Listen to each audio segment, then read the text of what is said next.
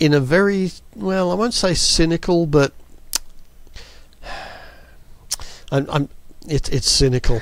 I've been of the general impression that when someone uses floating point for an algorithm, they don't understand their algorithm. Right? Floating point is the crutch for not knowing what's going on in your data.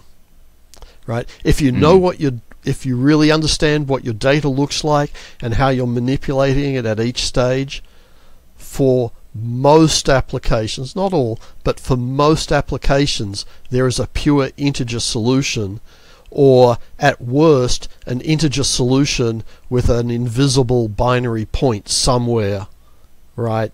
Right, breaking it into the integer part and the fractional part of a binary number. Right. And I hope you noticed I was very explicit that it's not the decimal point. I get angry when people refer to that as a decimal point when they're looking at binary or octal or hex data. Term that, and by the way, all of this comes from when I worked at AMD, where I was designing these types of chips. That is the bit slice products and the RISC CPUs.